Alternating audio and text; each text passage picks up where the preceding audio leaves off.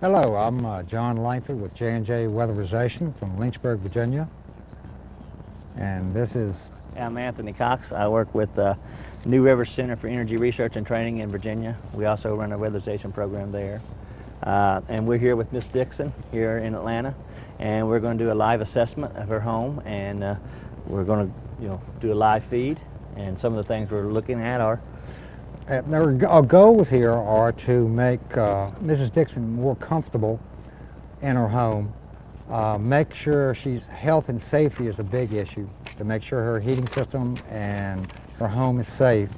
Then the end product is going to be able to give Mrs. Dixon more disposable income.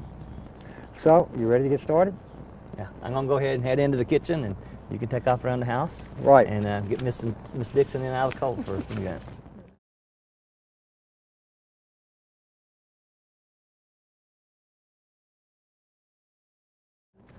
What I'm going to be doing is filling out an assessment form on the house. And how I do that is I walk up around the house and take my measurements. I'm looking for anything that's obvious on the house, water problems, health and safety issues. I'm looking for accessibility for my men to come out and do the work on the house. So we'll do that, and if I'm doing a MIA or a neat audit on the unit, then I'm going to start measuring the house up, getting my wall dimensions, getting my window and door dimensions, and listing what they are on my assessment form. So as we walk around, I'm trying to note where different things are in the house. I'm looking at gutters, I'm looking how water is drained away from the house to make sure I don't have a lot of puddling or condensation or water up under the crawl space. So I like to see the lateral movement of water from away from the house. I want to note my access areas to the house, crawl space doors, entry doors, if I have animals in the yard, are they contained for my crews to actually do work on the house.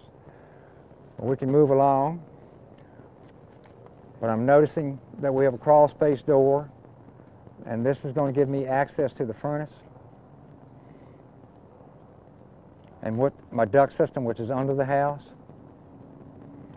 Then we're going to go around towards the back of the house and seeing how the house is shaped. I'm measuring the house the whole time I'm doing it.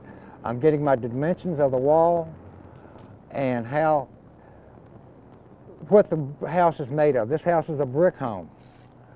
And I won't know if my insulation is here or not until after I get into the interior of the house. But I know if I'm going to have to do an insulation job on the house, then I'm going to have to probably do it from the inside. It's 75 CFMs, but it actually means only produce 50 CFMs or less. And it's really important when we get a house real